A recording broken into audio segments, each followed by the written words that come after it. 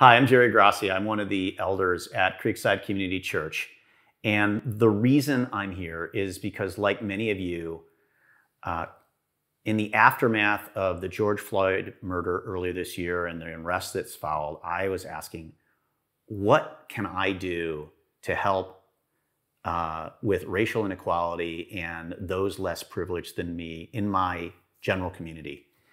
And the result of that is the conversation I'm going to have with you with my good friend, Karen Monroe. And just so you know how well I know Karen, both of us did not have glasses when we first met. So Karen, maybe introduce yourself and talk about what you do. I will. I'll do it just briefly because there's something I want you to see. So my name is Karen Monroe.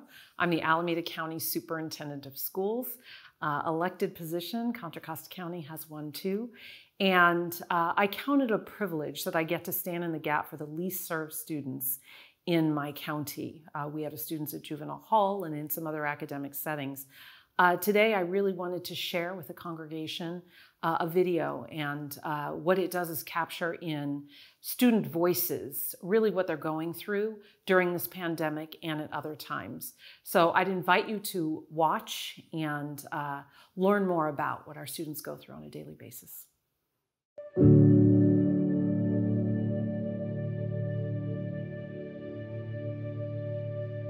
And what I'm always impressed by is how resilient and brave these students are, that I think most of us in similar circumstances would not continue to move forward in the ways that they do to make sure that they have their learning, that they take care of their children and their families in a lot of ways. In those transitions and things that have been going on since the shelter in place, a lot of our students and their guardians have lost their jobs. Do you live alone or you live with other family members? I live with my mom. It was also hard for my mom.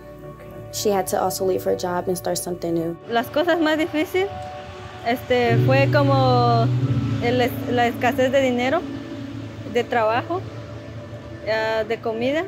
How was life different for you in the pandemic? The pandemic, life was really hard for me. I had a baby during the pandemic. Well, I had a baby in February. Congratulations to you. Thank you. When I first had him, it was hard for me to be able to get his shots because places were closed. Because of COVID, we didn't have enough money for diapers.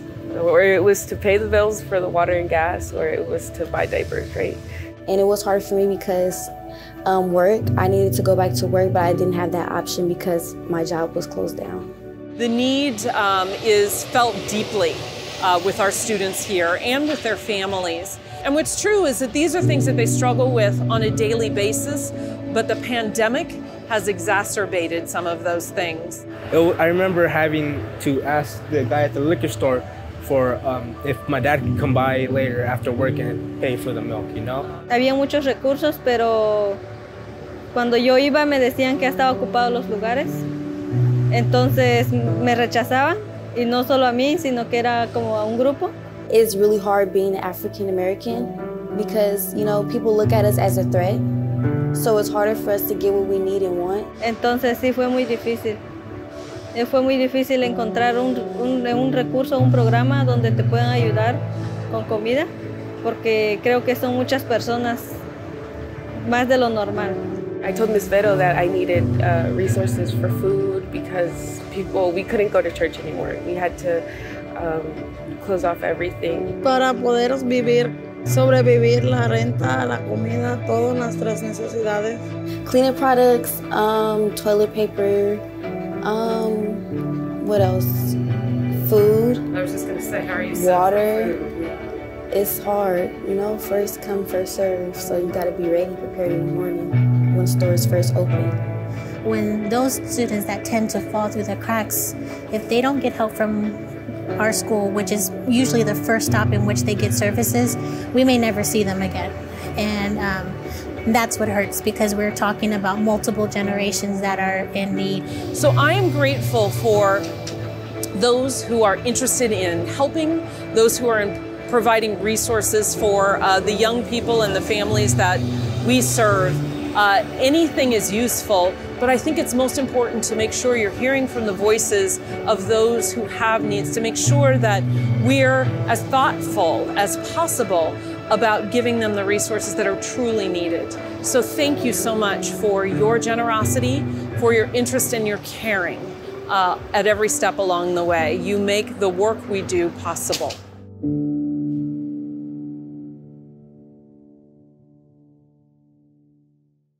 Wow, those are really compelling stories, and you can see how Karen and the fund she manages is really meeting tangible needs of those in our community.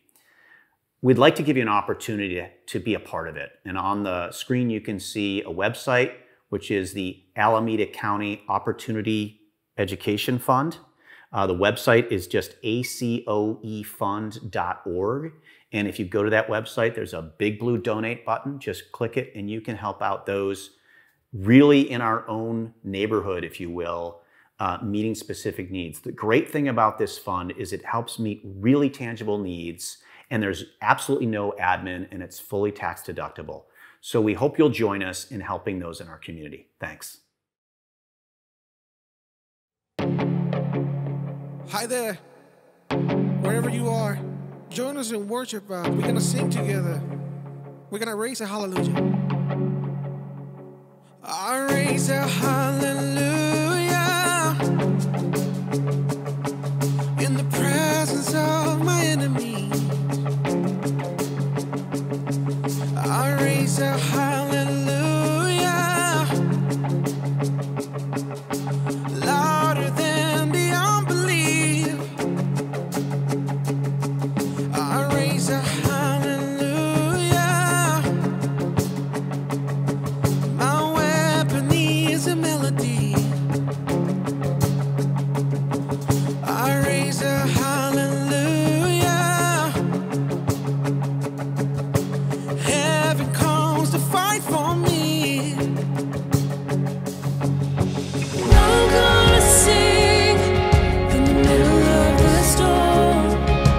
Louder and louder, you're gonna hear my praises roar. Up from the ashes, hope will arise. Death is defeated, the King is alive. Yeah, yeah, yeah, yeah, yeah, yeah. I raise a hallelujah. Come on, everyone, with everything inside of me. And I raise a hallelujah. And I will watch the darkness flee. And I raise a hallelujah in the middle of the mystery. I raise a hallelujah. Fear you've lost your hold on me. Come on, raise it up. I'm gonna sing in the middle of the storm. Louder and louder, you're gonna hear my praises roar. Up from the ashes, hope will arise. Death is defeated, the King is alive. Yeah, yeah, yeah, yeah.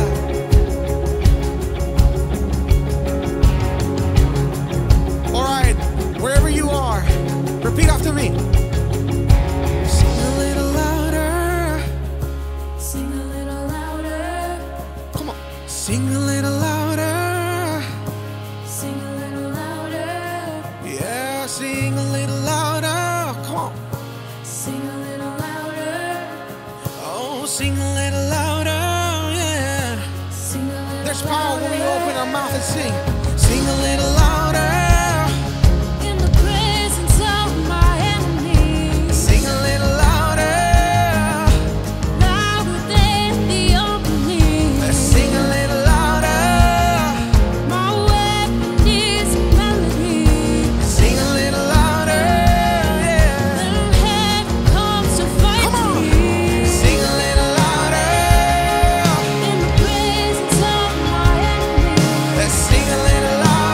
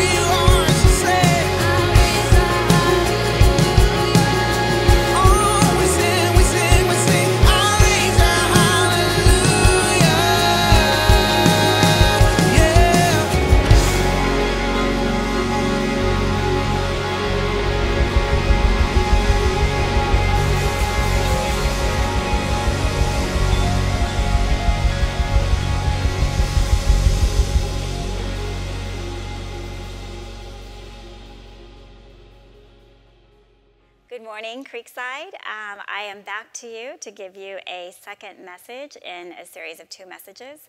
If you listened to last week's message, I am giving you 2 messages that come from the book of Proverbs entitled A Sage Response to Emotional Pain. Part 1 was God's perspective from Proverbs, and part 2 is how not to be a jerk. So we'll cover that in a little bit. I do want to report back to you because I know last week I mentioned that we are all 1 spilled cup of coffee away from a breakdown, and this week I spilled 2 entirely full cups of coffee, and I think my saving grace is that I had 8 people working in the house, so I did not break down. But on another random note, as just based on things that I've been seeing in social media, before I begin talking about anything in Proverbs, I wanted to really give a shout out to all of the teachers out there. I know we have a lot in our body, and we have a lot of kids who are in virtual classrooms, and I just want to say thank you. Thank you for all of your extra effort you've put forth transitioning lessons to a virtual environment. Thank you for sitting in empty rooms or in living rooms with kids around you while you're trying to teach. Thank you for doing your best to connect with kids, some of whom show up on screen, some of whom don't. Thank you for staying committed to your profession and to your kids. Thank you for not giving up. I know guidelines are changing almost daily. We appreciate what you do, and I just wanted to honor your hard work and your dedication. So it's not intentional that I'm transitioning from my gratitude for our teachers to the topic of emotional pain, but there is continuity in acknowledging that whatever we're doing right now, however we're going about our lives while we're trying to navigate this shelter-in-place order, we're adapting, but we're missing community. We're having to bear our own burdens with little support and a lot of external stress. Across the board, we are feeling the pressure in one way or another. Proverbs speaks to us in this life setting. If anyone is wondering if the Bible has relevancy for today, I hope you see in the message last week and today that God is constantly speaking to our hearts through his word. We are all in the middle of a hurricane right now.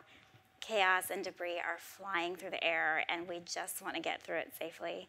As I touch on the individual expressions of emotional turmoil that are mentioned in Proverbs, I'm doing so to draw us into the eye of the hurricane, the calming anchor of God's presence. In the broader context of acknowledging the pain that exists in the Christian life, God speaks into that pain. I will also be sharing with you some of the Proverbs that empower us and instruct us to speak into these difficult spaces. We are not left in our pain, but God gives us community in order to hold us up while we walk through it. And the author of Proverbs has a lot to say about how we show up in other people's lives, or in other words, how not to be a jerk. Having said that, let's talk about heartache. We talked about anxiety last week. We talked about a heart that's dragged along. So we're going to continue on the topic of emotional turmoil and address heartache. Proverbs 14:10 says, "Each heart knows its own bitterness, and no one else can share its joy." Proverbs 14:13 says, "Even in laughter the heart may ache, and rejoicing may end in grief."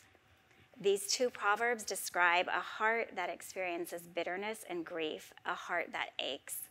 They acknowledge the pain of life that is at once unique to each individual and common to humanity. The writer of Proverbs doesn't identify the source of the ache or the bitterness, but he acknowledges the reality that for the person who is in pain, the pain solely belongs to him or her. It is something in which we feel the separateness and the loneliness of humanity. A friend of mine recently posted a gorgeous, smiling photo of herself on Facebook, and her caption read, "This is the face of depression." Her post beautifully illustrates this proverb. If you were to meet her, and some of you may have met her, you would describe her as positive, bubbly, encouraging, and full of laughter. And she is all of those things. But while she's able to put on this public presentation of joy and positive energy, It belies the real struggle she has had with depression. At times, her effervescent joy is authentic, and at times it covers up a heart that's aching. I applaud her for her honesty and her willingness to be vulnerable to the world, to be vulnerable on social media, and her desires to draw attention to the unseen suffering that so many people face. In Proverbs 14:13, we read about the person whose heartache is so deep that laughter may temporarily provide relief, but it cannot quiet the dull, consistent noise of the hurt. When we attend memorial services, we treasure the moments that make us laugh. They momentarily lift us out of our grief. Yet when the laughter ends, the grief makes its presence known. There are two components to this reality. The first is the truth that we all experience. All of us endure painful experiences, and this proverb hits home. For most of us, the pain lessens over time, and moments of laughter and rejoicing are more enduring. Depending on the source of the pain, it might be a dull ache that we carry with us always, or it might truly disappear. For many people, however, this proverb speaks to the everyday reality of their emotional landscape. There may be a sadness or grief that is pervasive, and while laughter may mask the pain or even temporarily soothe the pain, when it ends, the pain returns like a crashing wave. This may be something you or someone you know lives with on a daily basis. The beauty of this proverb is that it recognizes the reality of this emotional struggle. It doesn't show us the way out. It doesn't give us a remedy. It simply gives us permission to feel our grief. Proverbs is an intensely practical book. The verses we have looked at are descriptive. It tells us what's happening, and it gives us really pithy solutions to our problems. When we turn to the book of Psalms, we have a deeper perspective as we're shown how to take our problems and our pain directly to the Father. In the book of Psalms, we see the psalmist bend under his grief and cry out for God to enter into his experience. In Psalm 119:28, the psalmist writes, "My soul weeps because of grief. Strengthen me according to your word." The psalmist takes his pain directly to God. He brings his grief into the framing structure of God's word. We have a God who's well acquainted with grief and who can sustain us in the midst of our struggles. The constantly shifting sand beneath us is no match for his constancy and his faithfulness. When we go to his word, when we seek him for comfort, he is there for us as a father who grieves on our behalf. In Proverbs, our pain is also described as heartache or bitterness of heart. It's a crushed or a broken spirit. There are 3 Proverbs that use either phrase, all of which reflect the same Hebrew underlying. Proverbs 15:13 says, "A happy heart makes the face cheerful, but heartache crushes the spirit." Proverbs 17:22 says, "A happy heart is good medicine, but a broken spirit dries up the bones." And Proverbs 18:14 says, "A spirit of man will sustain him in sickness, but who can bear a broken spirit?" In the first 2 Proverbs, the heart, or the seat of our emotions, and our spirit, which is our breath of life, are contrasted. Although they are different concepts, they are intended to be understood as separate components of who we are. In Hebrew poetry, they are roughly synonymous terms that poetically compare the experience of joy or a happy heart with that of the brokenness of pain. The phase for broken spirit occurs in all 3 of our verses. There's no deeper nuance to this term except to say that it's a spirit that has been beaten down. There is deep pain involved, and some of us might be at the point where we feel like our spirit is crushed, our hope is deflated. Real and devastating hardships are hitting us. The world is scary and unstable right now, and I don't know what your individual hardships might look like. You might be at your breaking point at the difficulties of online schooling, working at home. Maybe you've lost your job. Maybe you're struggling with your health. Just trying to get by day to day is a consistent struggle. The current political tsunami that's dragging us through the water can bring us all down. There are just a few, these are just a few, and any one of them is enough to weigh our hearts down. By contrast, it's the happy heart that brings healing. It's the happy heart that changes our disposition. This is not to say that if we're broken in spirit, we just need to put on a smile. I believe that the opposite is true.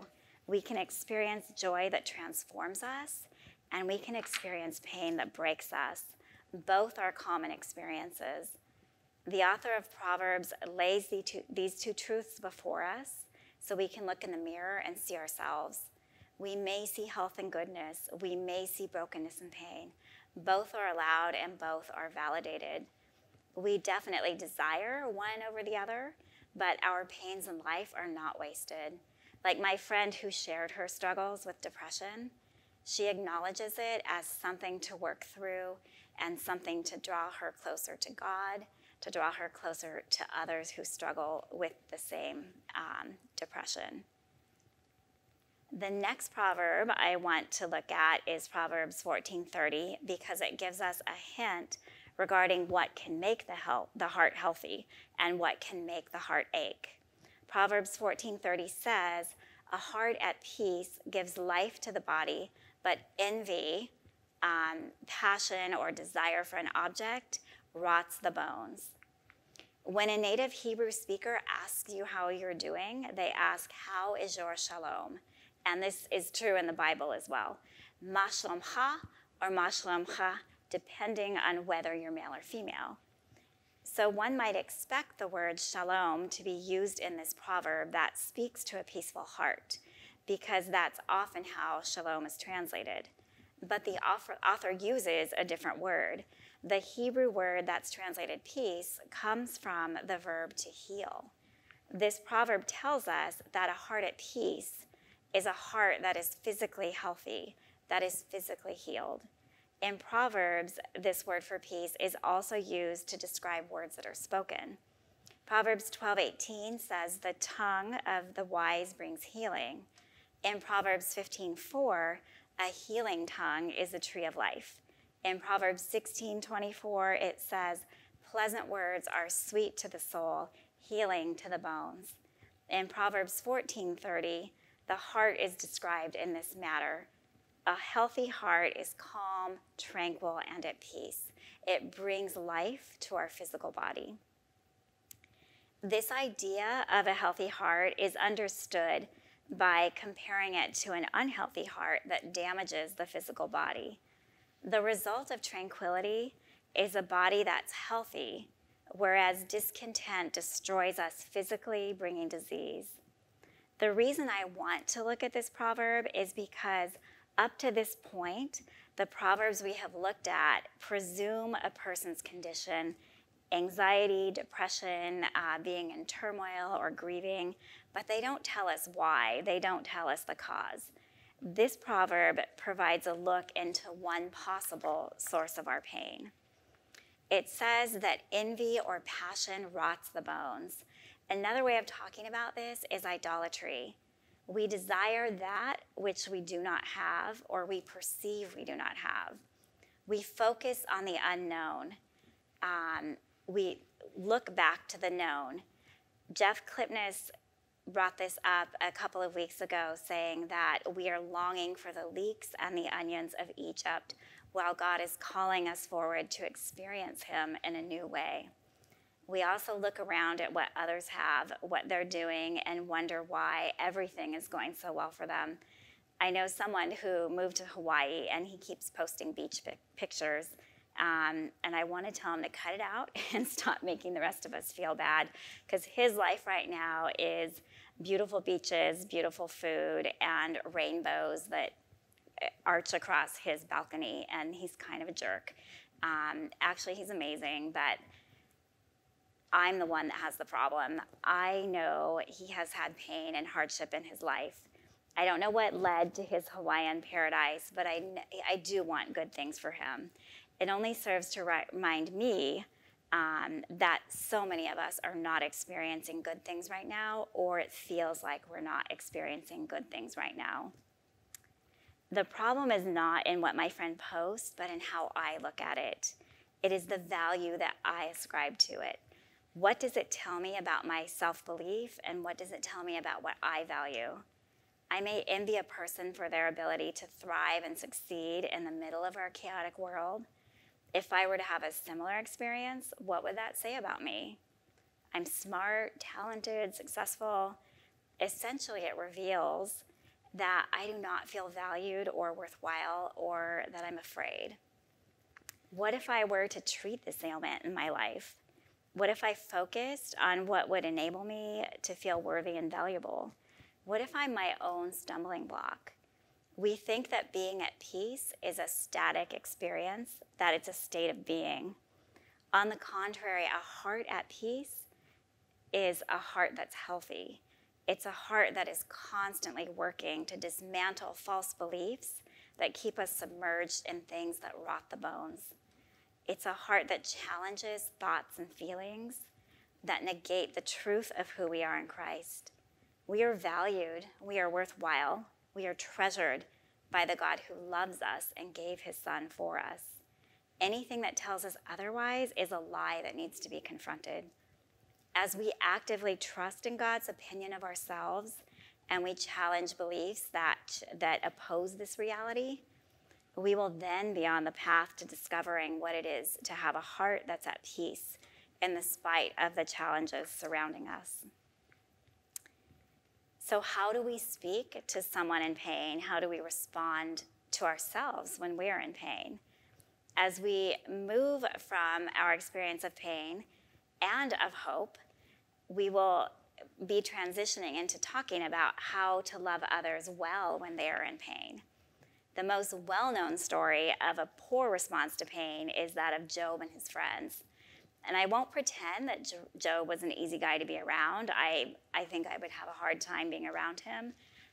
He suffered devastating loss. He lost his children, his financial status, his social status, and his health. He reeled in deep anguish. He cried out to God. He yelled at God. He stopped talking to God. He accused God. His friends initially had a great response. They sat with him quietly. But as they watched him wrestle with God, they started giving him advice. You can't talk to God like that. It must have been something you did. You're probably being punished. Maybe you don't even know what you did. You should probably confess. Job's friends fired back at him and ultimately blamed him for his struggles. At a certain point, his friends stopped talking, but the silence was not compassion, it was abandonment. Job is left alone to cry out to God, and he does so in every way imaginable. He praises God, he accuses God, he pours out his pain to God, but he never stops talking to God. And God answers. God meets Job in his pain. He doesn't tell him that he's to blame. He doesn't tell him that he needs to suck it up and get back on the field. He tells him that he is the creator. And even though Job doesn't understand the why, he needs to trust in the who. A day will come when all things are made right. And as Job and the creator locked eyes, so to speak, Job melts into God's presence and relaxes into his being. This is the most important thing to know about the story of Job. We all know that at the end of the book, he has a reversal of fortune. But this is not the overall point in the book. In fact, to be honest, if I were writing Job, I would have left it out. The main point is that while Job is in the very midst of his pain, while he's sitting in ashes, he's covered in boils, he finds rest in God the Father. Everything that follows, including his friends getting chastised by God, is just icing. You may see yourself as Job. Maybe you're suffering right now. All of us are suffering to some extent, but some certainly more than others. Maybe you are a friend or you're a family member who is coming alongside someone who is struggling. And maybe you're simply a human being who from time to time is in a situation where you're called to come along someone in their pain. So how do we do this and do it well? Here are some guidelines to follow. 1, make sure there are a lot of people around. So parties, family gatherings, large group meetings, and if you can't get your point across, then let other people chime in. 2, serve a lot of alcohol because that goes really well. 3, talk over the person when something they say is stupid. 4, make sure to tell them that you have it worse or you know someone who has it worse. 5, give them a pat on the back and tell them to stop crying and feel better. 6, if they aren't responding well, then start yelling and maybe throw a glass or two for good effect. 7, if that doesn't work, then just start talking about them behind their back to all of your friends. I think these are the Real Housewife guidelines. I think I'm reading the wrong guidelines. Not that I've ever seen that show, so I wouldn't know. But what I do know is that reality TV gives us caricatures and drama. They teach us how to pick up a sword rather than speak a soft word that is honest and caring. And we don't often see wise, thoughtful interactions in real life. Many of us have to make the effort to learn to be a good friend, to learn how to care for those around us who are hurting, or simply learn to be supportive and caring in our relationships. Luckily for us, the author of Proverbs speaks a lot on the topic of words. He knows the power of the tongue, that it has the ability to both heal and wound, so we are given instruction upon instruction on when to open our mouth, when not to open our mouth, and once we do, what words should come out. The following guidelines come from someone whose advice is trustworthy and proven. So guidelines on speaking to someone in pain from Proverbs. 1, there needs to be a trusted relationship.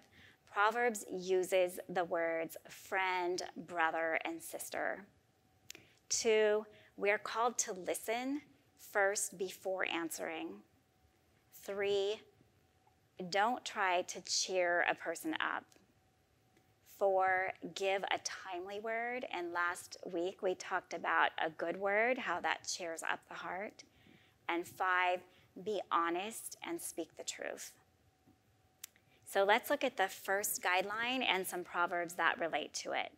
So 1, there needs to be a trusted relationship when we are entering into another person's life and entering into their struggles.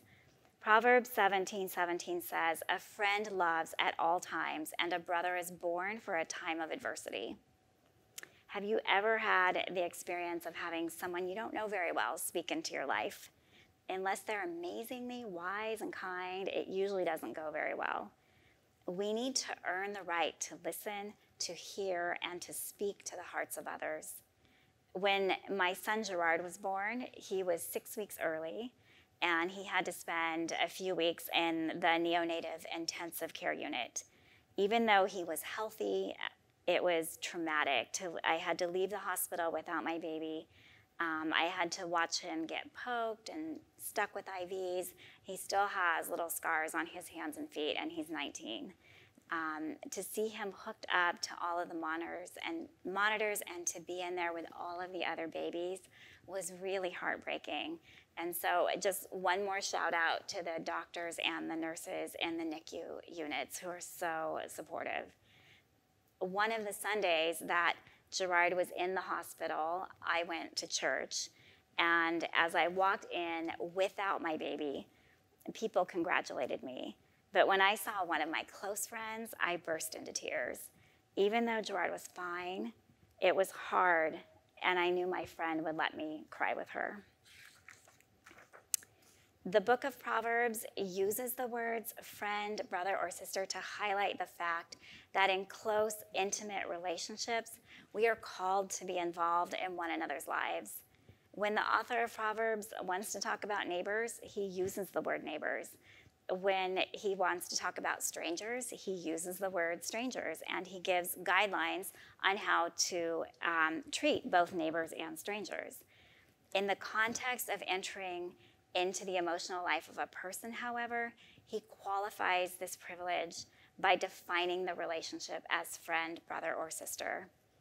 I won't be talking about parenting specifically, but because the overall framework of the book of Proverbs is presented as a parent, giving wise advice to a child who is about to enter the world of adult decisions, all of these guidelines are appropriate.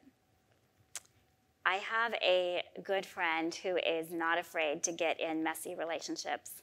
She is genuinely interested in people, and she will walk with them through the good and through the bad. She makes everyone she knows feel like she is their best friend because she pours into their lives.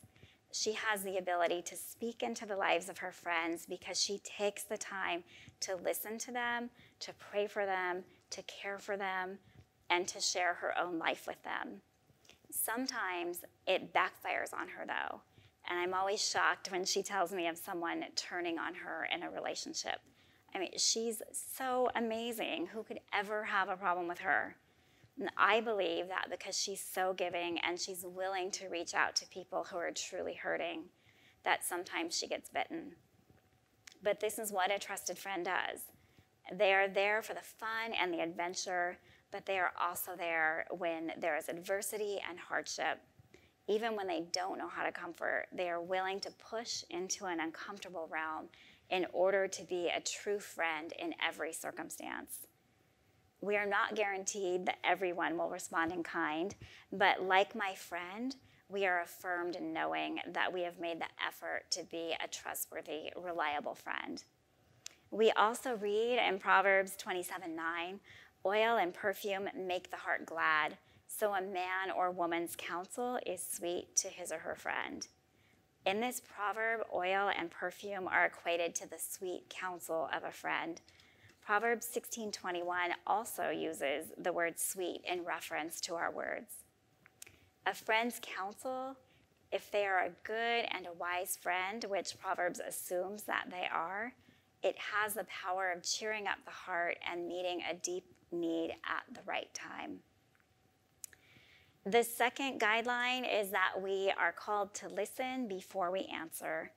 Proverbs 18:13 says, "The one who gives a word before he listens, it is foolishness to him and an insult." I love the way this proverb is phrased in Hebrew, which is how I've translated it. The one who gives a word before he listens. This is a person who's so busy crafting their response that they don't hear what the person is sharing. This is the person who responds before hearing the whole story. This is the person who may have great opinions to give, but considers permission to give one's opinion a mere formality. And this is a person who has preconceived notions about the other person's experience. So often we are quick to respond when we don't really know what's going on. Years ago, I became friends with a woman who was going through hardship after hardship in her life. She had every problem imaginable, and every time I saw her, it got worse. I became very involved in her life, and I tried to help her. I gathered other wise people around me to help, but nothing really changed for her. After a while, it was too much, and I had to pull back. With hindsight, I had several realizations. One, she never really asked me for my help. Two, I never got her husband's perspective on the matter. I never really brought any other close voices into the situation. And three, after watching her year after year after year, I realized that drama and chaos are her normal, and it was something she just needed in her life. So looking back, I wonder if I had just listened to her, how could anything have been different in our relationship? Proverbs 20 verse 5 says, "The purposes of a person's heart are deep waters, but one who has insight draws them out."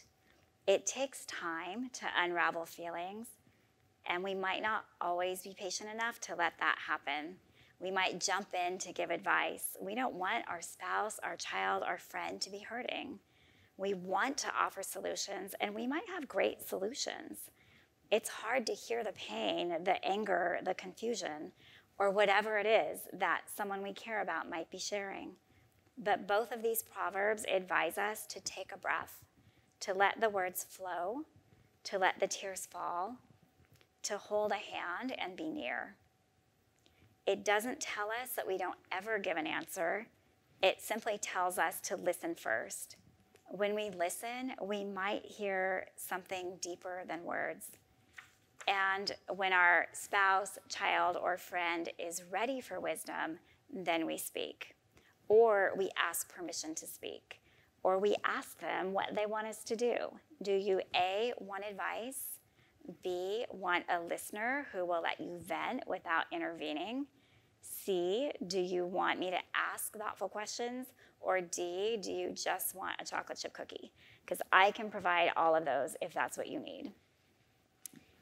The third guideline is not to try to cheer a person up. The goal is admirable because we don't want to see other people in pain. We want the tears and the anguish to end.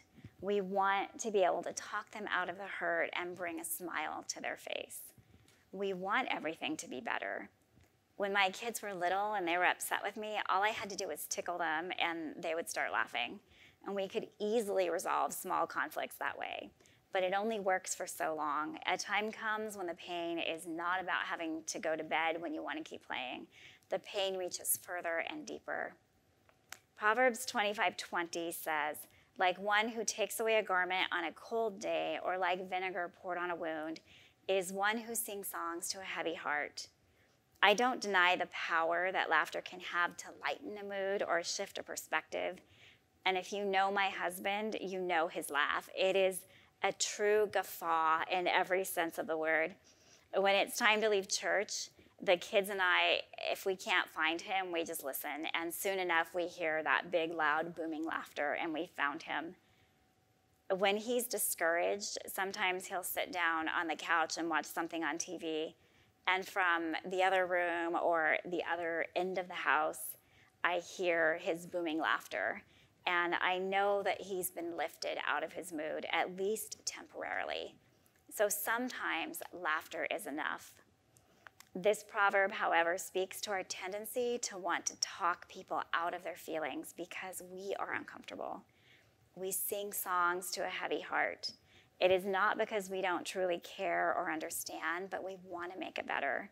We want it to be better for them. We want it to be better for ourselves. The problem is that what they're feeling is invalidated. And we say things like, you shouldn't feel that way, don't cry, how can I make you feel better? Sometimes we even say these things to ourselves. But the feelings need to be acknowledged and felt. When we tell someone that they shouldn't feel a certain way, it's confusing and invalidating because they do feel a certain way. I have a friend whose first son left for college, first out of 4, left for college several years ago, and she was a wreck for a long time. Every time I saw her, it's all she could talk about. At first, I was compassionate and I listened, but it got to the point where I was getting tired of hearing it. But the closer I got to my son leaving, I look back and I wish I had sat and listened for however long she needed to grieve. The second proverb on this topic is Proverbs 27:14. He who blesses his friend with a loud voice early in the morning, it will be reckoned a curse to him. I will let you guess who in my household this might be referencing. This proverb is slightly different though. It begins by contrasting two types of people. Some people wake up singing and some people like to sit quietly with a cup of coffee when they wake up. Well, this is true. The proverb underscores that we are to match the tone of the person with whom we are speaking. If someone is grieving, we sit in their grief. If someone is crying, we hold their tears. Both of these proverbs tell us that the power is not in cheering someone up, but in acknowledging what they're going through. The fourth guideline is to give a timely word. Read the following proverbs with me. A person finds joy in giving an apt reply, and how good is a timely word? Proverbs 15:23. Like apples of gold in settings of silver is a word spoken in right circumstances. Proverbs 25:11. Light in a messenger's eyes brings joy to the heart, and good news gives health to the bones. Proverbs 15:30. The first two proverbs correlate with what we looked at last week. A good word cheers up the heart. There are two elements involved in giving a timely word. The first is that we need to find an appropriate time and place to listen and respond. Second, we can be a fount of wisdom and understanding, but we can't always engineer the right timing in another person's life. Have you ever had someone come to you and tell you that what you said changed the way they thought about something or spoke deeply to their heart and you don't even remember saying it? When I was in my early years of seminary, and this was before I was married, I was talking to someone who ran a singles ministry in his church. And I made the comment that I had just visited a church and they divided up their studies by age and by topic. So the studies, the one that I was interested in was studying the book of Romans, but it was the 60-plus group. 20-something me went to that group because I wanted to study Romans. And I told my friend that I didn't really want to be limited by a category because I'm a person first who thirsts for God, and secondarily, I'm a category, whether it's single, married, student, young, old, whatever that might be. The next time I saw him, he told me that what I said made him rethink how he approached his ministry. And I'm like, okay, cool. And he said, you didn't really hear me. What you said completely shifted how I think about the people who are under my care. I was just sharing a perspective. I wasn't trying to engineer a perspective shift in this person, but God used that situation to do that. So we can't control when the timing for a right or an apt word is the right timing. But these proverbs go beyond a story like this, and they talk about the life-giving quality of a word that's rightly timed. It describes it as a perfect piece of jewelry, as bringing joy to the heart and life to our bones. Sometimes it takes effort on our part to find the right timing to share something. And sometimes it just takes consistent effort on our part to respond positively all the time to people. As you know, since the pandemic, I discovered TikTok, and I've been scrolling quite a bit. And I've come across these videos where people address negative comments that are left for them. And it's heartbreaking. People are told to go kill themselves. They're told they're too ugly to make a video. And there are so many hateful comments. Well, I don't make posts, so nobody's telling me that. And I don't really follow that many people. But I do make the effort when I come across a post that makes me laugh or touches my heart. I make an effort to leave positive comments because I know that the people who make the videos read the comments. And that's become a goal of mine, to leave positive comments behind wherever I go. This example is virtual, but we never know when a compliment or a heartfelt thank you is exactly what a person needs in a moment. We do know at the very least it's almost always welcomed, and at the best it's an opportunity to deeply bless other people. The final guideline is simple: be honest and speak the truth. Proverbs 24:26 says, "He kisses the lips who gives a right or an honest answer." Although I don't consider myself to be a liar, if I'm honest, this is difficult for me.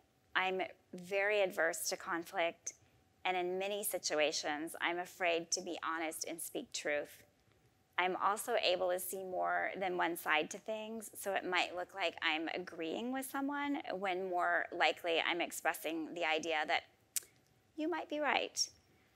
But this proverb is about more than giving our opinions. This proverb is about giving a right and an honest answer to someone with whom we are close.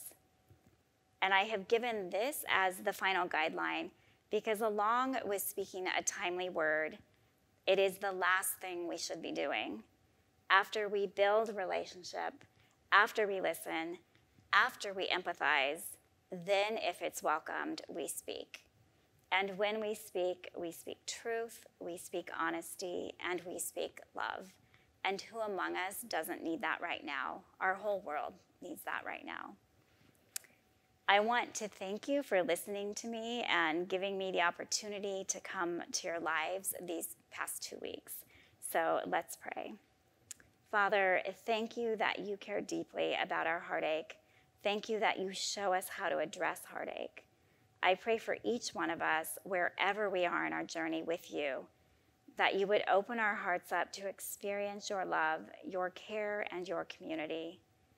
And may you enable us to use the pain in our own lives to relate to others and to care for others.